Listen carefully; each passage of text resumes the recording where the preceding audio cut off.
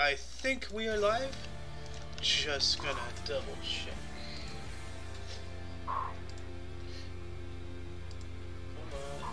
Are we live? We are live. Hello and welcome to This Date in History, aka TDH. This show is all about the events that occurred today in years past, both recognized by actual historians, but mainly things that we personally find intriguing enough for us to bring to you. Sources of this information comes from the smart device application Today in History. What happened today in history? Historical calendar. And the website onthisday.com. For links to those sources, the music, and anything else we gather throughout the show, check the description. Anyway, I am Aoxander. I am Locke. And today is Moon's Day, also known as Monday, March 7th, 2022. Why don't you take us stars off today, sir? Yes, I will. In 161, Marcus Aurelius and L. Commodius, who later changes his name to Lucius Verus, became joint emperors of Rome on the death of Antonius Pius. Yeah, I would change his name from Commodius. Yeah. Well, I wouldn't change my name to Commodius because then people would think I'm a toilet because, you know, Commodius. Yeah, but he probably had a shitty personality. Commode. Man, we're just flushing the level of humor down the toilet today, aren't we? Exactly. Yeah. That's why he had to change his name. Who knows? He probably had to execute people for mocking them. Oh my goodness. Had to executing them. That'd be horrifying. Where people are going.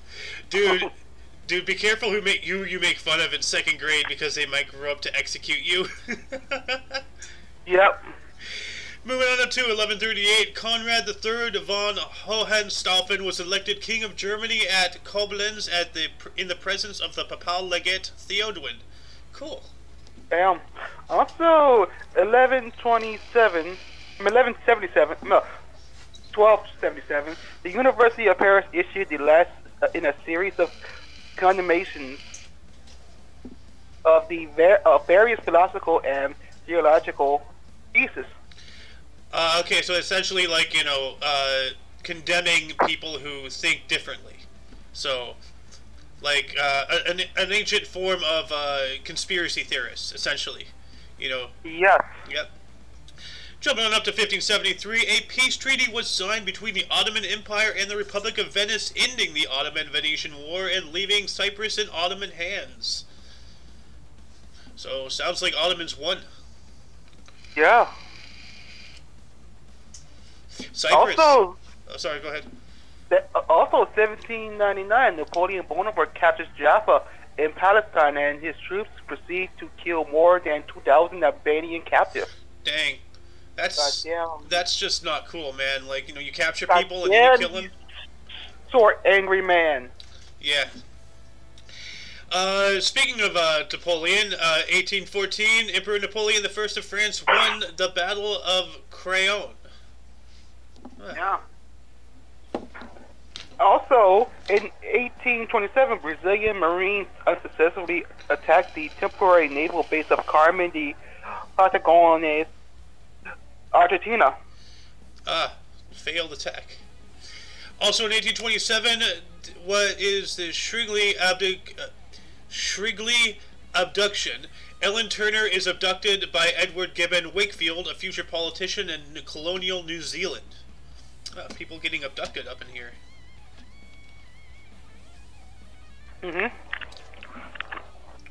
Also, in 1850, Senator Daniel Webster gives his 7th of March speech endorsing the Compromise of 1850 in order to prevent a possible civil war. We saw how that worked out, unfortunately. So, I just got a good dictionary from him. Yep. What was the Compromise of 1850, though? Let me look that up real quick. Compromise of 1850 was a package of 5 separate bills passed by the United States Congress in September 1850 that diffused a political confrontation between slave and free states on the statutes of territories acquired in the Mexican-American War. Interesting. In 1862, during the American Civil War, here you go. In order to prevent a possible civil war, next article, Civil War. Union forces engaged Confederate troops at the Pea Ridge in northwestern Arkansas. Dang. Damn it. Damn it. Damn it. Also in also in 1876, Alexander Graham Bell is granted a patent for an invention he calls the telephone. Yeah, despite at least one or two other people already having had that, he got the most publicity and got the patent first. But he's not the inventor. He just took the credit. So. 1900, the German liner SS Kaiser Wilhelm der Grosse became the first ship to send wireless signals to shore. Oh, cool. Damn. Also in 1902, the Second Boer War, Boers, led by Coles de la Rey, inflict the biggest defeat upon the British since the beginning of the war in Tweebosch. Let's see here. Boers defeated the British. Okay, so it's not telling me. So Second Boer War. You know, I'm not going to look that up. I wanted to see what their losses were, but we'll just jump into 1914. Prince William of Wied arrived in Albania to begin his reign as king.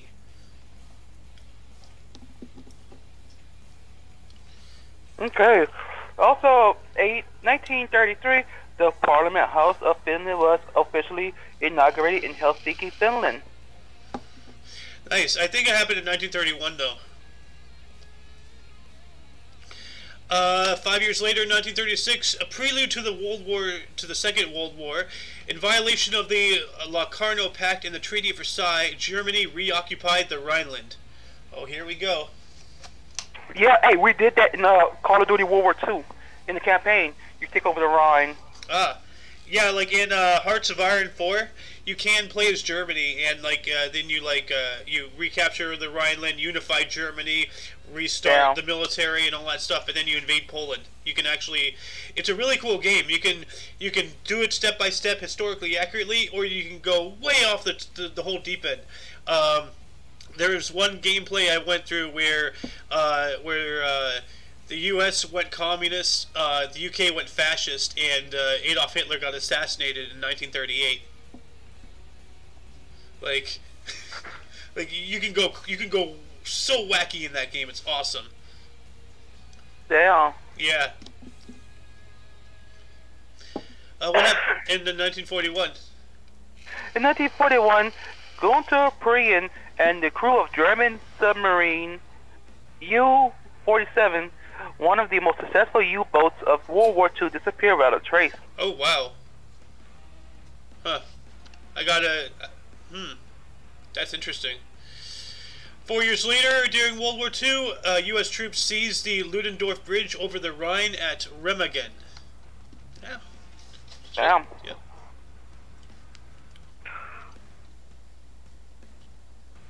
Also, 1950, Cold War, the Soviet Union issues a statement denying the Klaus Fuchs served as a Soviet spy. Oh, shut up, Soviets. He was such a spy. Klaus Fuchs, he was the reason why the Ruskies got the bomb. It was him and his collaborators. He's a big proponent in that. 1 year later, 1951, during the Korean War, Operation Ripper occurred, in which United Nations troops led by General Matthew Ridgway began an assault against Chinese forces.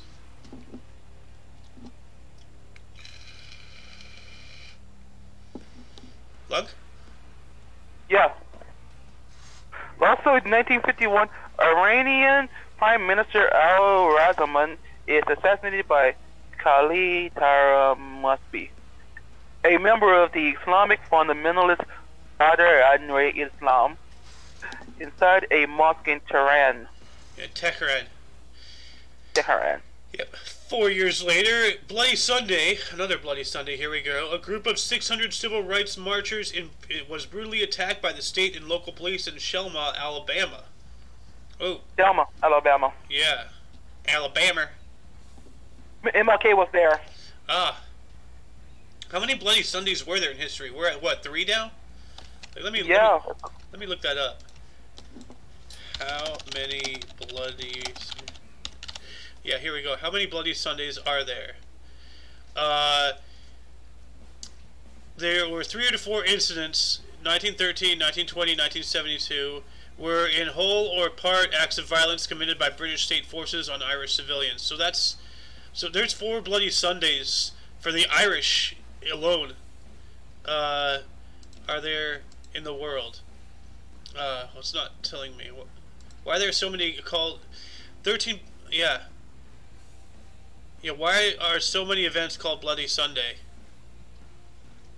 So I have no idea. There's a lot of Bloody Sundays. So. How many of them are on an actual Sunday? Well, I'd expect all of them. You know. This is Monday. Yeah, but the event occurred on a Sunday at that time. So, like, this date in 1965 would have been a Sunday. Okay. Yeah. Moving on up to 1967, the Majelis Permusyawaratan Rakyat Semerator, or MPRS, Indonesia's provisional parliament, revoked Sukarno's mandate as president of Indonesia.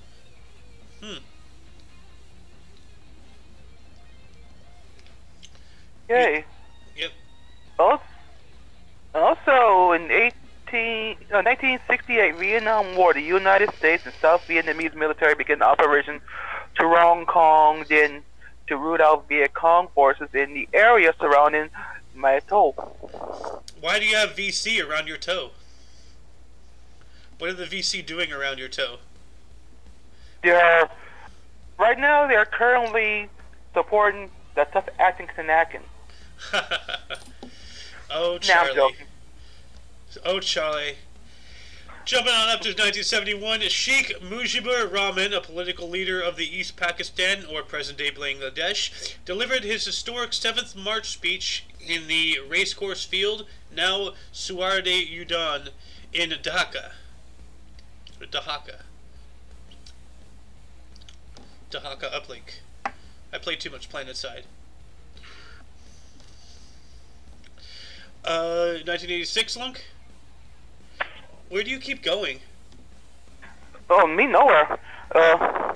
Also, in 1986 the Challenger disaster, divers from the U.S.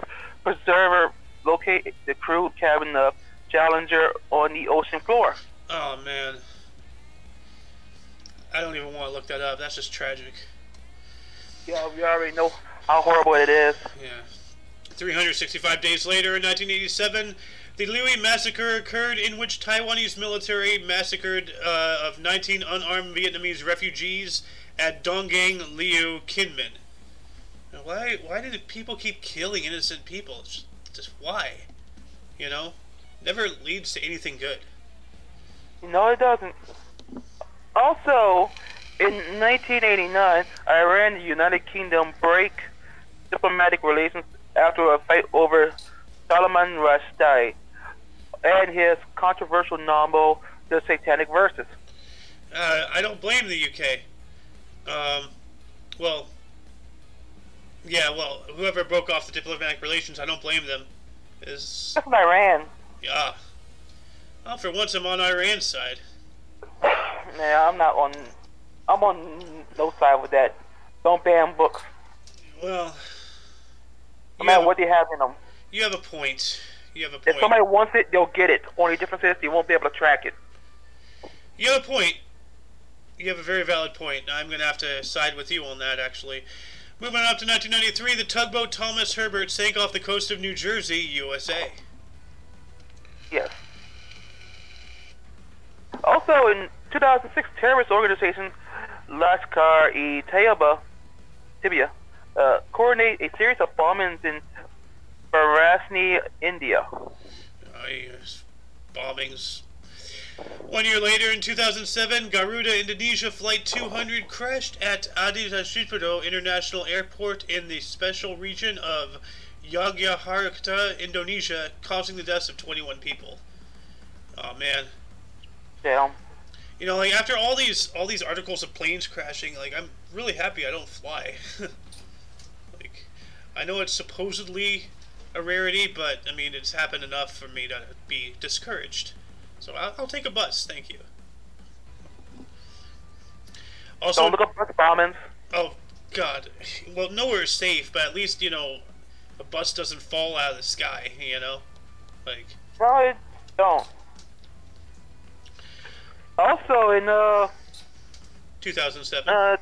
2000, okay, also in 2007, reform of the House of Lords, the British House of Commons vote to make an upper chamber House of Lords 100% elected. Good. Good. Or at least in the public eye, it's elected. 2 years later, in 2009, the real Irish Republican Army killed 2 British soldiers and injured 2 other soldiers and 2 civilians at Masserine Barracks, the first British military deaths in North Ireland since the end of the Troubles. Oh wow, that's still going on, 2009. Yeah. Okay. Also, 2021, at least 105 people died and 600 are injured in a 2021 Bata explosion in the Bata Quadrilateral New Guinea. Yeah. Equatorial, like equator. Okay. Equatorial, yeah, Equatorial Guinea. Which I assume is like a part of New Guinea that's directly on the equator. Dang. The Bata explosions. I don't remember that. We have to look that up. I remember some port blowing up, but that was a couple years ago. A series of during the afternoon of March 7th, 2021 last year, a series of 4 explosions occurred at a military barracks in the neighborhood of Nkotatama, a district of Bata, the largest city and commercial capital of the Central African country of Equatorial Guinea. Huh. Interesting. Yeah. Before we get into births and deaths, any articles capture your attention today? Yeah. Two. Senator Daniel's 7th of March speech, and we're us taking the Rhine. Yes. I'm going to have to go with the Rhine as well. Moving on into births. In 189, we have Publius Septimius Geta, a Roman emperor. Okay. Okay. And in 942, we have Buadi al-Dawala, Budi Empire. 1671, Rob Roy McGregor, Scottish outlaw. I wonder if he's a great ancestor of Conor McGregor. That explains his fighting skills. You know? He's fucking Irish. Of course he's fucking a fighter. They drink and fight. Yep.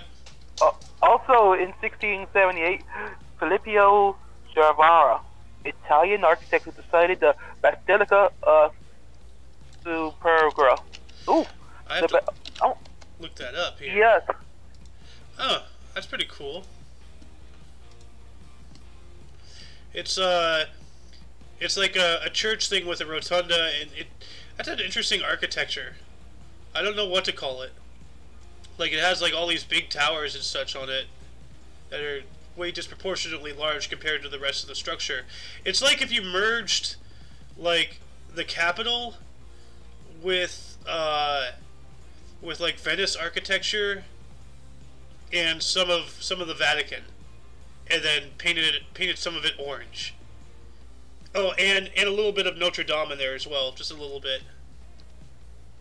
Interesting. It's pretty cool. Moving on up to 1730, we have Louis Auguste Le Tonnelier de Bretemuel, French soldier and politician who was a prime minister of France. And in 1765, we have Niépce, French inventor who invented the photograph. Yep, invented photography. Look at this photograph. Look at this photograph. Look at this graph. Look at this giraffe. 1811, Increase A. Lapham, American botanist and author. What a name, Increase A. Lapham. What's a Lapham? I don't know, but increase it. But specifically A. Lapham. I don't know.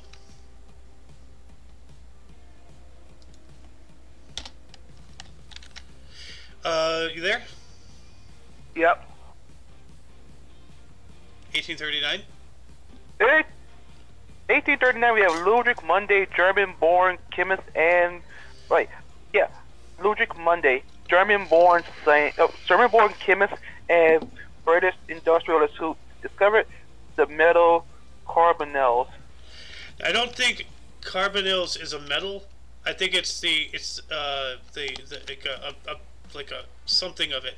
Or metal carbonyls are coordination complexes of transition metals with carbon monoxide ligands. Metal carbonyls are useful in organic synthesis and as catalysts or catalyst precursors in homogeneous catalysts such as hydroflammation and Reppe chemistry. So it sounds like something involving merging man with machine. Because that's interesting. Oh, like cybernetics. Yeah. All the way, yeah, dang. 1841? Yeah, in 1841, there's William Rockwell Nelson, American businessman and publisher who founded the Kansas City Star. Nice. 1843, Marriott Henry Brosius, American senator.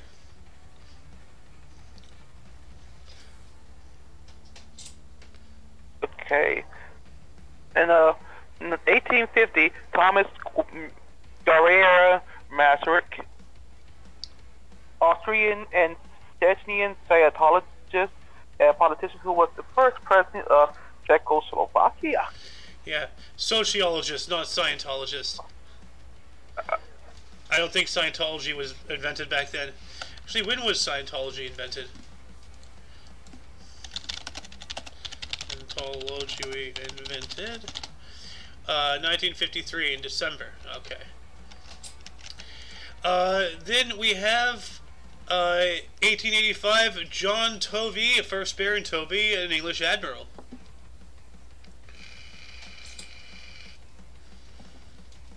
Okay, oh yeah. Also, in, wait, which one are we on? 1888.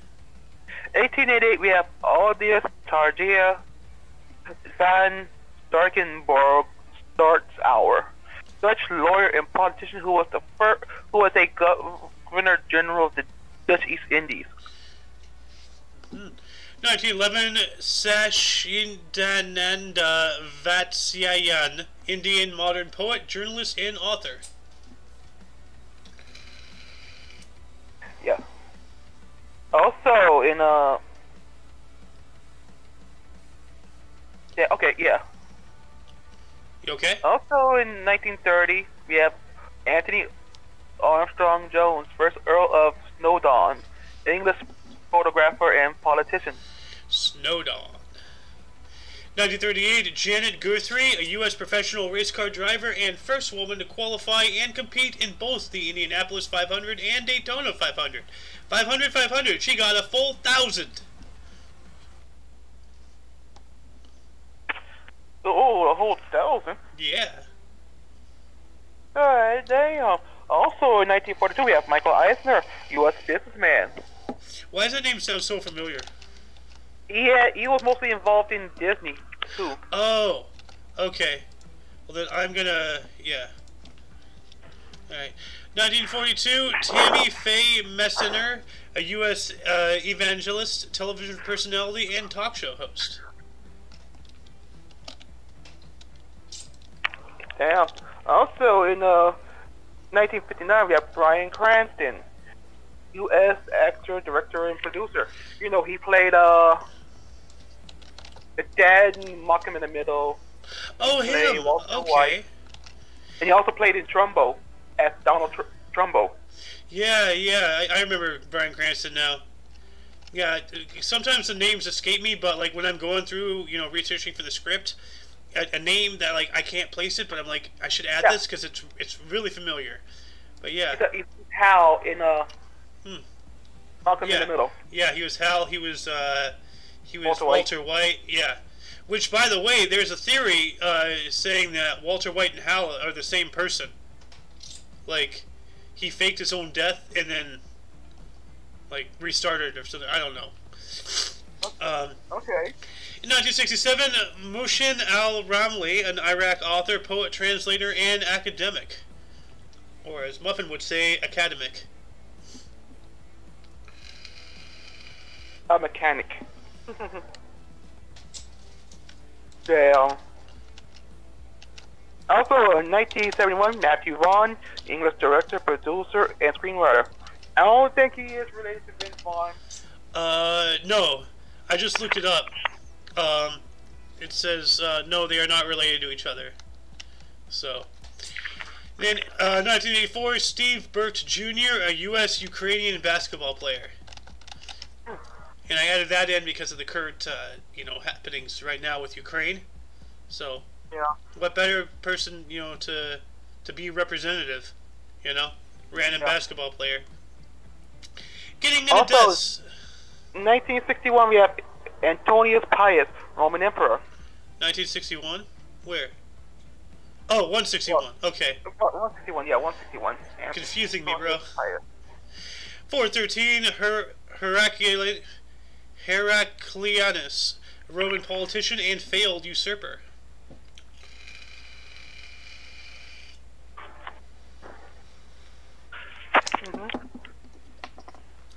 Also, in 851, we have Nomami, King/Duke of Brittany.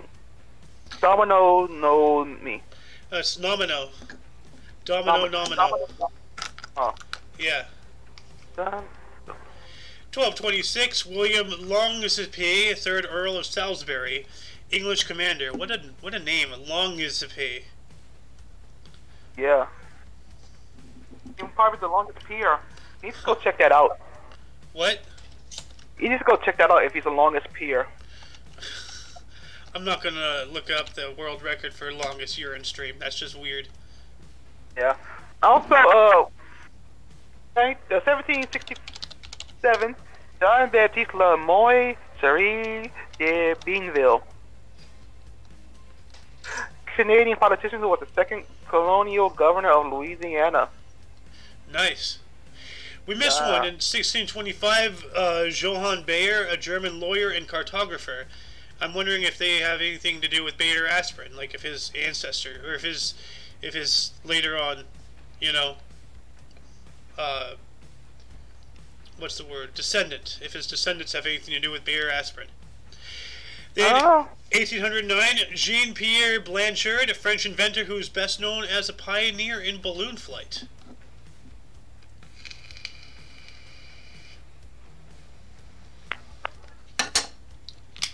You there? Yeah. 1810? Also, 1870. 1810. 1810, Cuthbert Collingwood, first Baron Collingwood, English admiral. 1838, Robert Townsend, American spy. Yeah, Robert Townsend. Yeah. Also, 1897, Harriet Ann Jacobs, a black U.S. citizen and Abolitionist. Abolitionist and author. He was against blacks, or was he against black? Harriet Jacobs actually was a female. It says here, Harriet Jacobs was a black U.S. citizen writer whose autobiography, Incidents in the Life of a Slave Girl, published in 1861 under the pseudonym Linda Brent, is now considered an American classic. Born into slavery in Edenton, North Carolina, she was sexually harassed by her enslaver. So she was black. So she was a black abolitionist, whatever a black abolitionist is. Probably an abolitionist towards slavery, if that makes any sense. Yeah. Jumping on up to 1920, Jan Paska, an Estonian lawyer and politician who was the first Estonian Minister of Foreign Affairs. Cool. Yeah. Also, 1839, 1938, we have Andreas Mikhailopoulos, Greek politician who was the 116th Prime Minister of Greece. Dang. 1947, Lucy Parsons, a U.S. communist anarchist labor organizer. Also in 1947, 71. Richard Montague, U.S. mathematician and philosopher. Yeah, Montague. 1988, Harris Glenn Mailstead, a U.S. drag queen and film actor. Don't know who that is.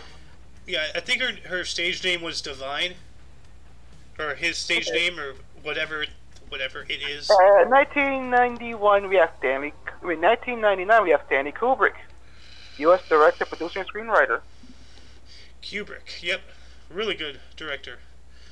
Apparently he was apparently Mr. Kubrick was a Q dick, or a Q prick, but he got the job done. So, and in 2016 we have Leonard Barney, a Bergen-Belsen concentration camp liberator. I actually have a video involving Bergen-Belsen, and what a tragedy. So, but anyway, that concludes the show. Once again, check the underbar for any links you may be interested in, which also have Sohin TV on Twitch. And everything Omni Coalition. Eventually, we're going to switch our streaming platform to the Omni Coalition on Rumble. I don't know when that's going to be, but we will still be uploading onto here, onto my channel, but we're more or less moving over to, larger pastures. But anyway, for your dose of past events daily, we stream every day at 12 o'clock Pacific, which is noon, or 2 Central. Yep, in the afternoon.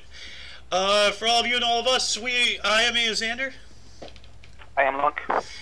And until tomorrow, you'll see us then. Toodles.